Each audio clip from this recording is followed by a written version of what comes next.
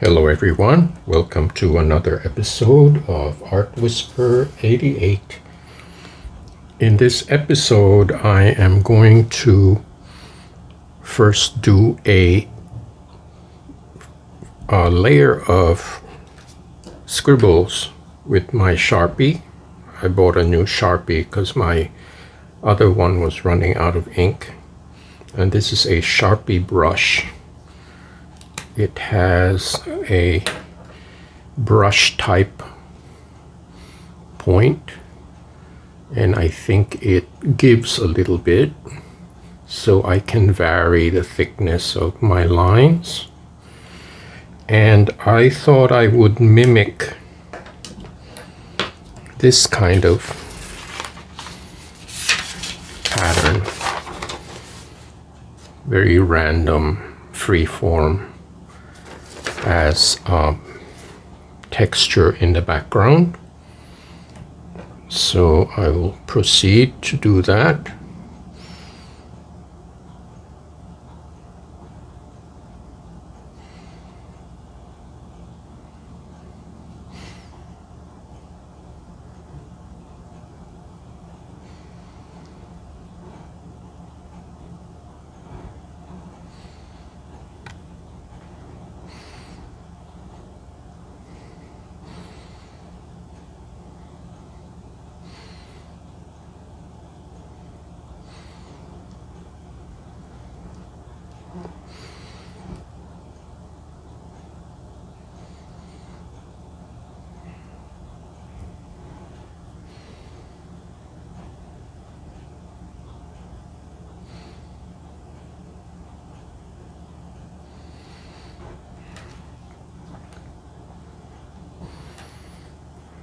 Okay, that's my first layer. And then I'm going to introduce some very bold black shapes, kind of similar to the big black circles that I use. I'm going to use one of my brayers to create a big black shape. I think I will put it here on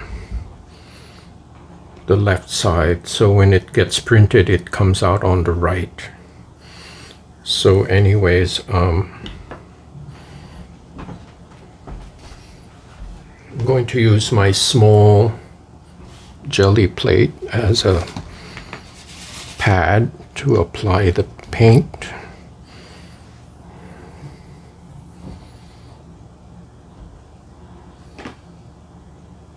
This is Liquitex Ivory Black.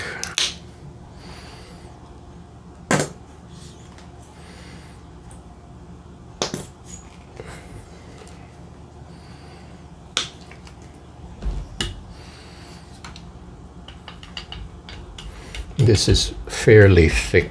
This is almost the consistency of oil paint.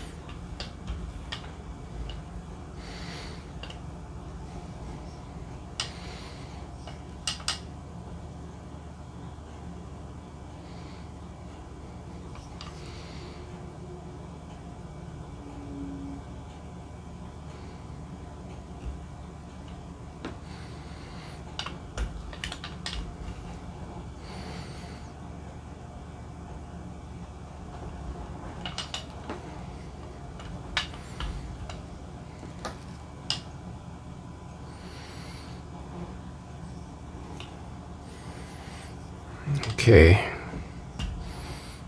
so that is my first layer, and I will proceed to air dry it.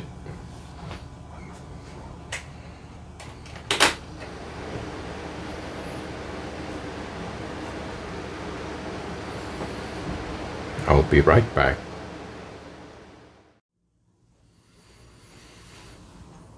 Okay, it's been a few minutes and my little fan has done a good job.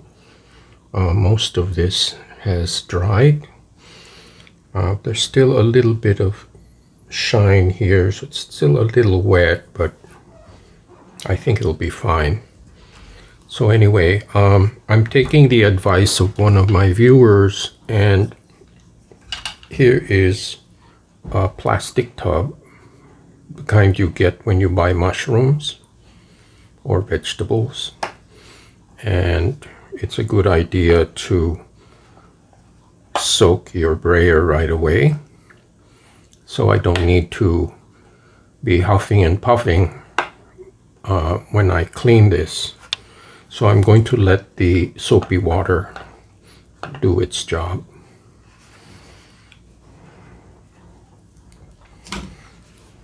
So now the next step is I am using this Artist Loft unbleached titanium, and I'm going to do a little experiment.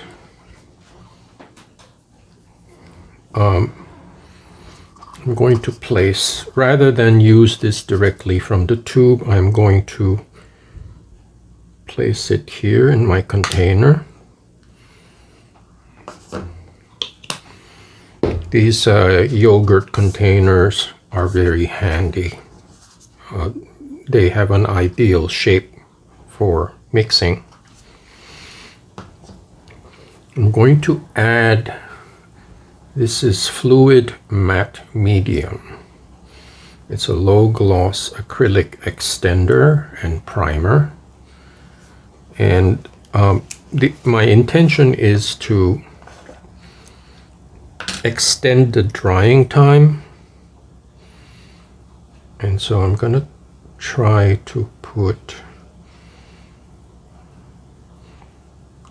maybe like a teaspoon and a half.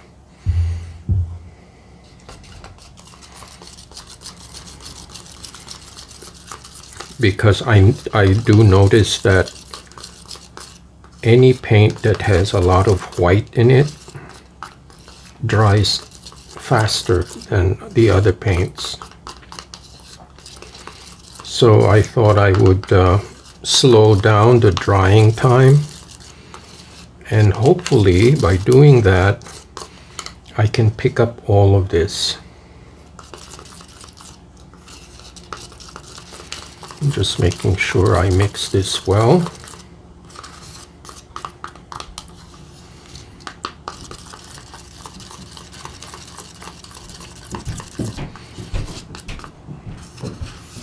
Now I think with this fluid matte medium, a little goes a long way.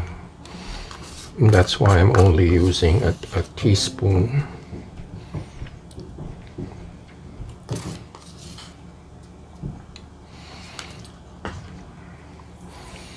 So I'm going to try that.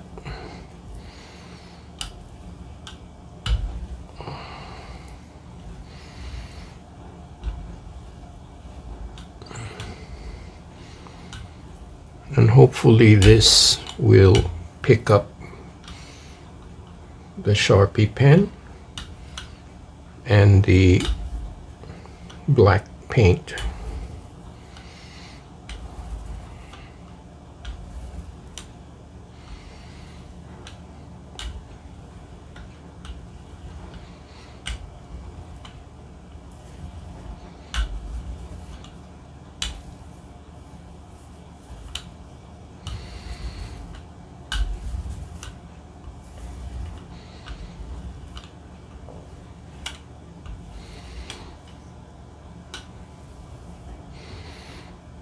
Seems to be, oh, I see what the problem is here.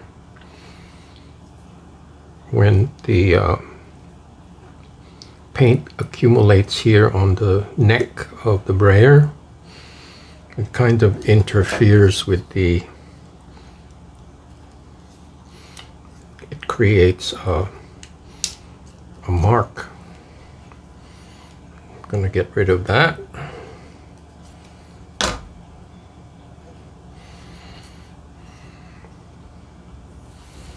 Okay, that's much better.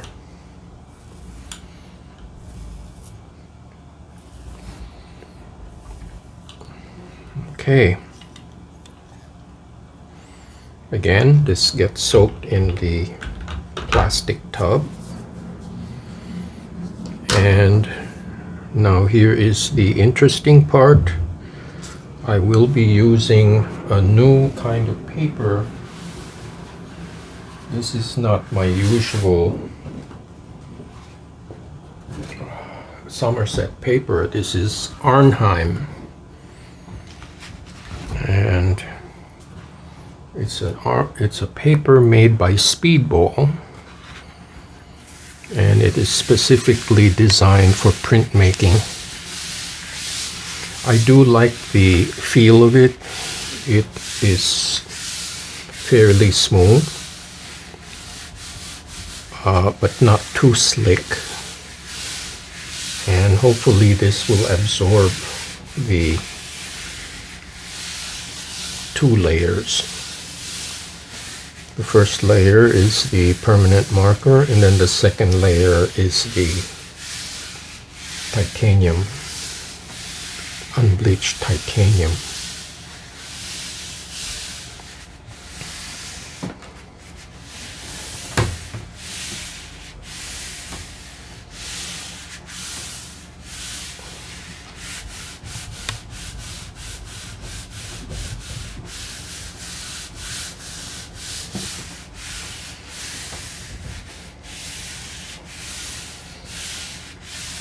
So I will leave this paper on for a good 10 minutes, and hopefully everything will come up and transfer.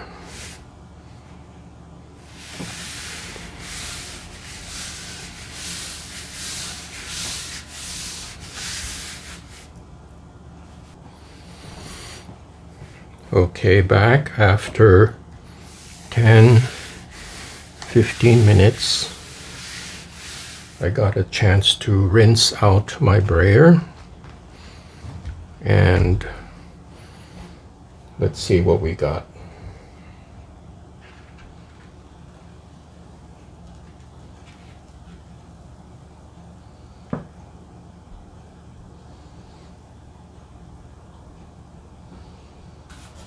I think it's a good transfer because the plate is really stuck on the paper.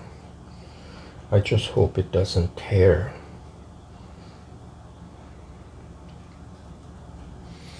I do love the delicate textures.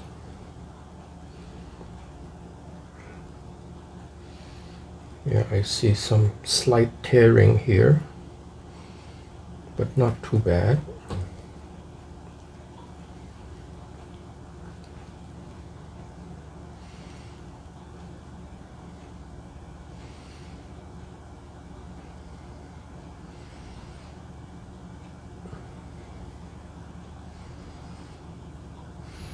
So maybe by doing this test, I can gauge how much time I leave the paper on.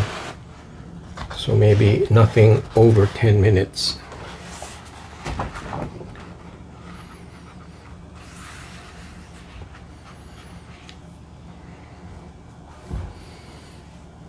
I think it's quite an effective transfer.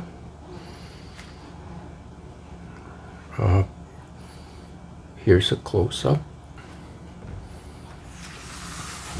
It picked up all of the Sharpie. Now the bright white that you see, that is a slight, well, maybe I take it back. Maybe it's not a tear, it's just the white of the paper. But anyway, I'm pleased with the result, and I will air dry this, and for the next time I won't leave the paper that long, because I have to remember this Arnhem is a little bit thinner, so it doesn't have the thickness of the Somerset, but you learn by doing. So here's a wide shot. So I'll air dry this and see what the next step will be.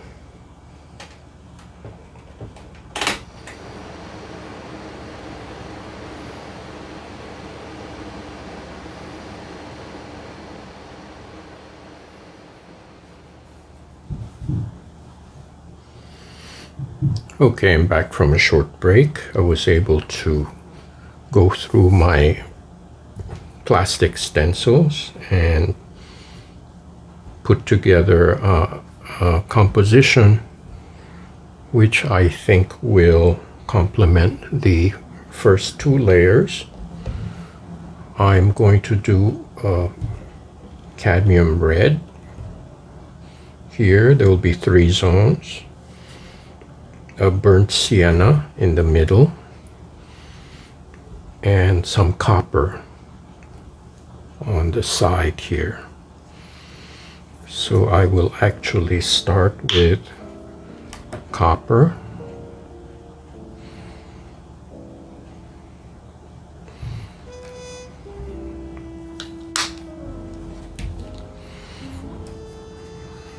And here's some burnt sienna. So these are very fall colors.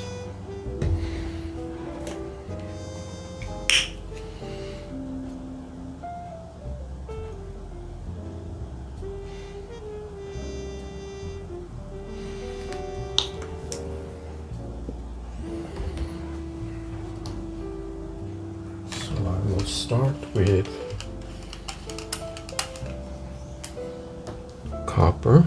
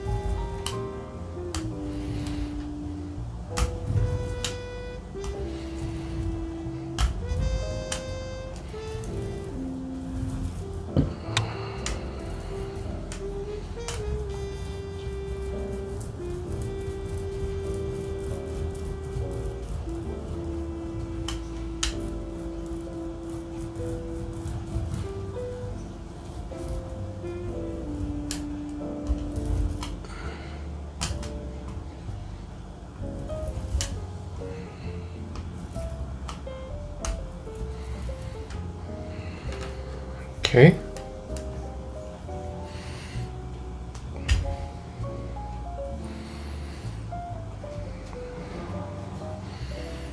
I'm going to get my cardboard here for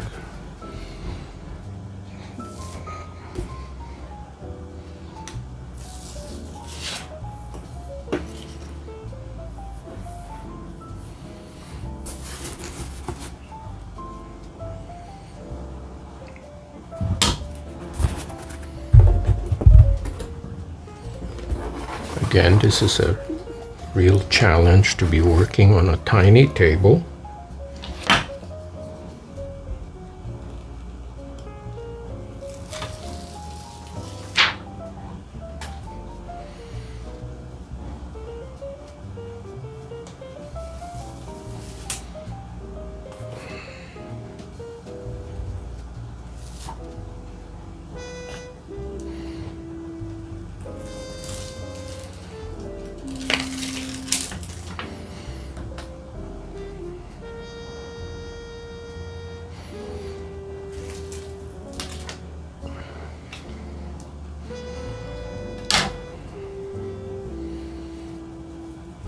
think I got them all.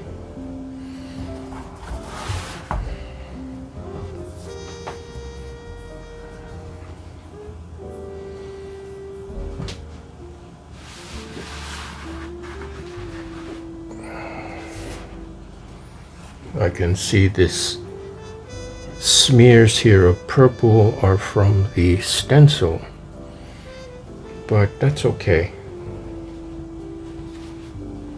It will add to the color scheme.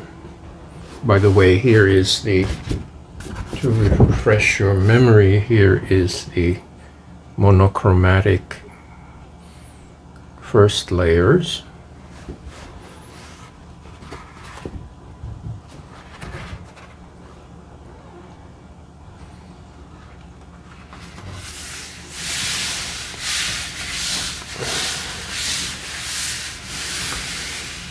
And this time I will be a little more careful and not leave the paper on more than 10 minutes.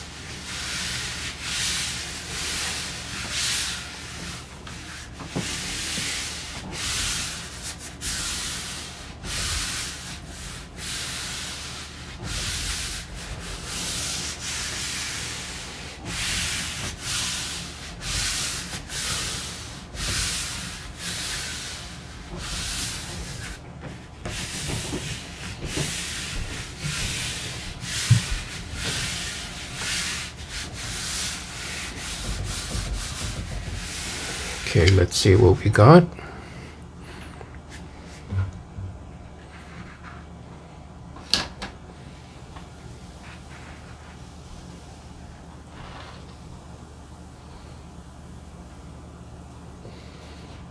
Pretty bold. It changes the whole feel of the print. And the copper is semi-transparent.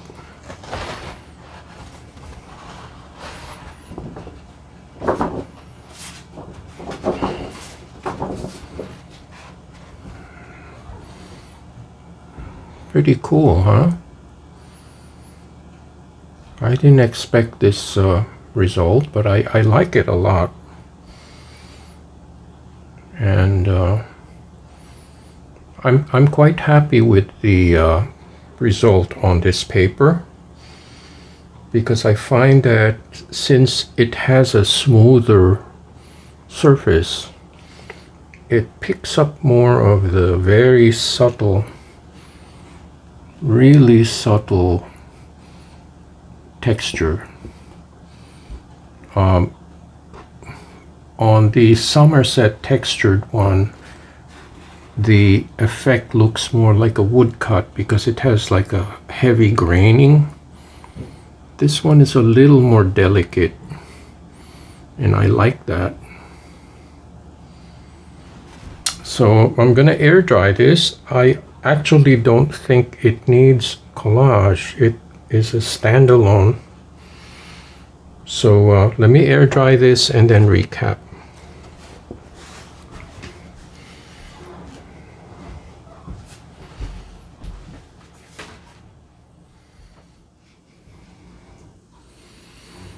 Okay, back after a few minutes. The print has dried very nicely, and I'm very happy with this first try with this new paper called Arnhem 1618. I have to find out what the 1618 means. It might be a year, or it could be something else. But anyway, I'm quite happy with this print. I think it's what I call a standalone print. I don't think it needs any additional collage to balance it out. And I think the color scheme is striking enough to stand on its own. Let me show you a close-up.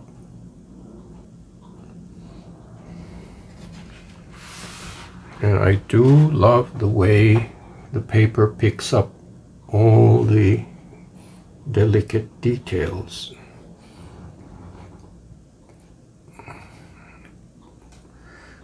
A detail like this doesn't normally show up too much on the Somerset. So every kind of paper has its advantages and disadvantages, and you only know by trying, trial and error. And what works for some people may not work for me, and vice versa.